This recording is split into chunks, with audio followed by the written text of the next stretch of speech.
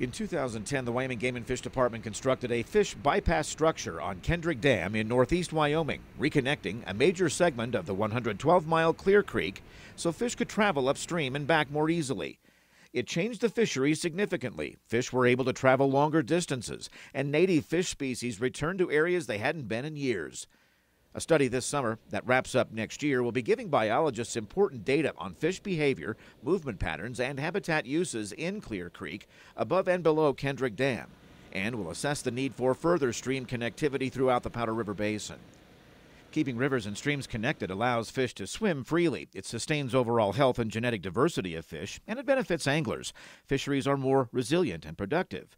Clear Creek is a main tributary of the Powder River, the longest unrestricted prairie river in North America. It flows 430 miles from its headwaters in Wyoming to the Yellowstone River in eastern Montana, and it boasts up to 25 fish species, 8 of which are considered species of greatest conservation need in Wyoming.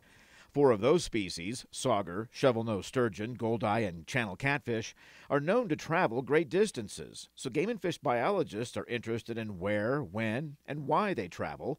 So radio telemetry tags are being planted in 35 sauger, 10 shovel-nosed sturgeon, and 35 goldeye from Clear Creek and the Powder River.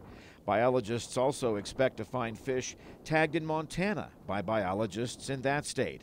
Floy tags with serial numbers on them were put in fish not radio tagged. That gives game and fish intel on movements of fish that are recaptured or that are caught by anglers, such as a Clear Creek channel catfish an angler caught in 2007 from the Yellowstone River, 415 miles away.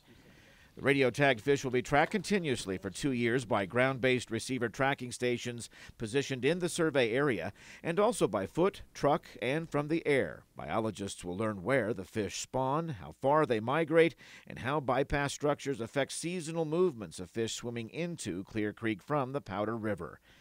Cooperation with biologists in Montana extends the size of the study area into that state. This project will evaluate changes in the fish community and detail seasonal movements of migratory fish in Lower Clear Creek, the Powder River, and even a portion of the Yellowstone River in Montana. The data may even help support further fish passage improvements around the state and in the region. This is Ray Hageman with the Wyoming Game and Fish Department.